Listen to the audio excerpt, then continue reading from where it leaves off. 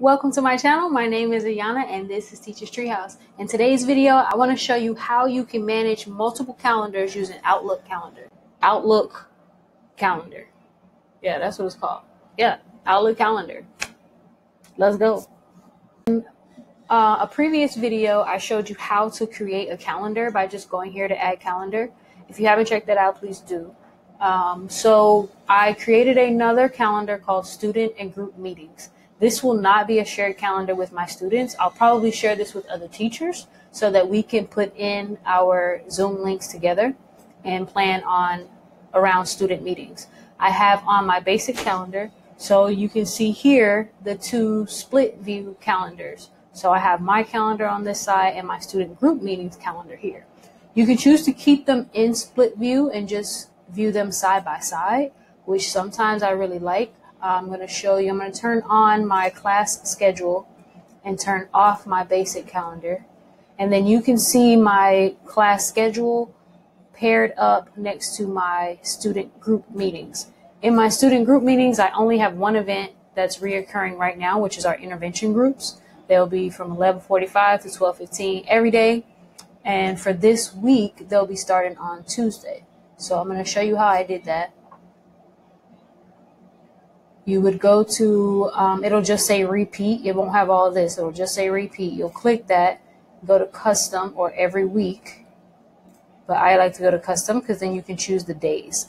Down here, you can choose when it ends. And up here, you can choose the start date, which for us, it was Tuesday the 25th. I put there. And then my end date, I just ended at this week just in case times or something changed the following week. So I just made it reoccurring for 1 week, save, make sure that it's in the correct calendar here.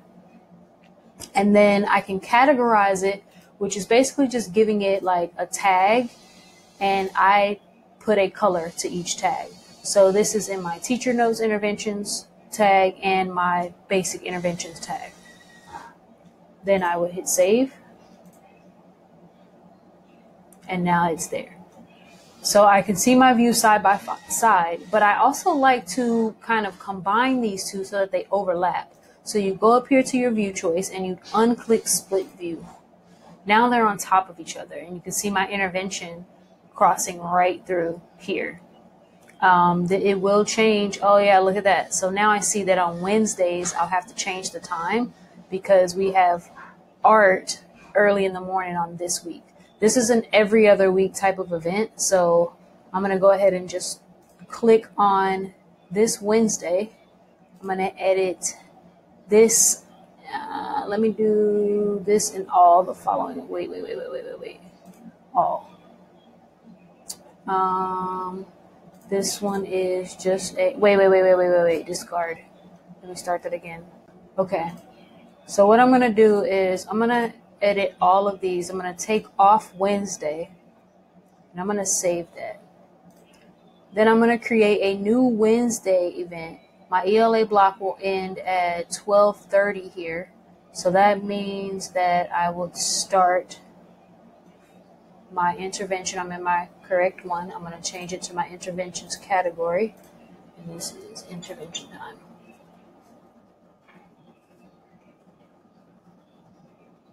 Will be 12:30 to 1 o'clock, and this will repeat every week. No, every 2 weeks on Wednesday until, let's go up to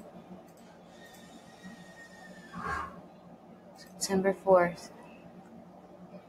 Oh wait, I ended the rest of them at this week, so let's just stick with the rest. We'll stop at the 28th.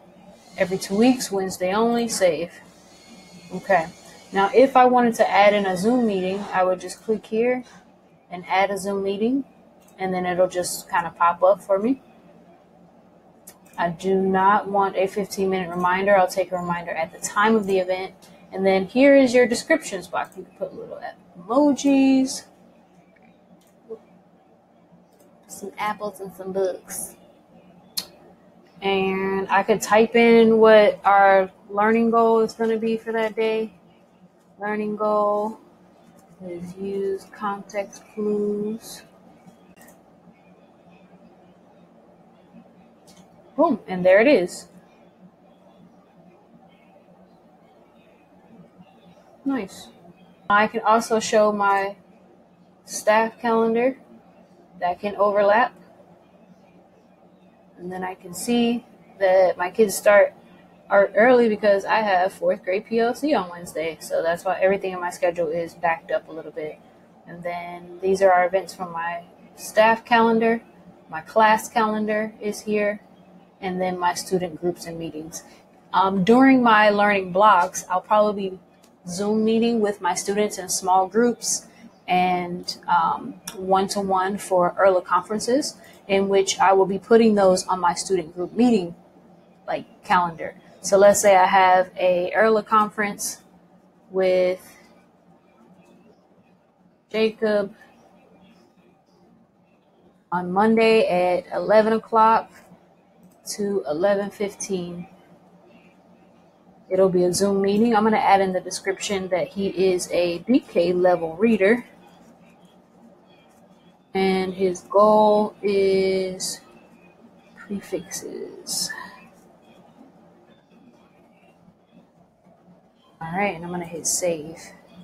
Boom, there it is. And then when I check my daily schedule, I can see that Jacob has a conference here. Now, what's really cool about this is if I create this meeting for me and Jacob, I can also, hold up, what's this? Know my location. Get out of here. I can also share this with him. I would just go to invite attendees and put in his email address, which for us, like I said, is our student numbers at our county email address. So I would just put that in there. And when he logs in, what he would need to do is just simply accept this meeting. And then it would show up on his class schedule, just like this for him. He'd see his name, that he has an early meeting during this time at 11 o'clock, which is absolutely cool. So I'm looking forward to using this Outlook calendar as a shared calendar between me and my students and me and my other teachers. So if you have Outlook calendar, check it out. Tell me what you think. If you know any little tips of using this in the browser. Oh, I did see one here. Your calendar over here. This is cool. Let me just show you this real quick. I'm going to go to Monday the 24th and my ELA block. This one I already put some notes in. But look at that. You can get a little preview over here. Hey, isn't that cool? It doesn't work by just clicking on this. It doesn't update. You do have to pick the day up here in your agenda. But you also have a to-do list. Whoop, whoop. So let me look for some more Outlook cool things. I'm going to add that to my calendar. Boom. And there it is. Once some of these things are done, you just click that and it's done. Isn't that cool? You can also make it big and it'll open up a whole to-do page with lots of fun things to click around on. But I do like having this preview here and just kind of seeing what's in each block. If I have any quick notes or any materials for them to grab really quick, or for me to grab any quick notes, it's really nice to have just a scroll through agenda here on the right. You toggle it on and off like this. You can also open up your calendar and hide it. Boom, nice clean week. Jump to the day only if you want to just see that. I love it. And then get a preview here. You double click to see your full description. And then you're rocking and rolling. So yeah, this is how I'm going to be using Outlook Calendar with my students and Zoom. I'm going to be hooking those two up and Calendly. It's going to be a nice little recipe. So let me know what you think. Let me know what you're using for your teacher planner this year. And I'll see you on the next video. Thank you for watching. Peace.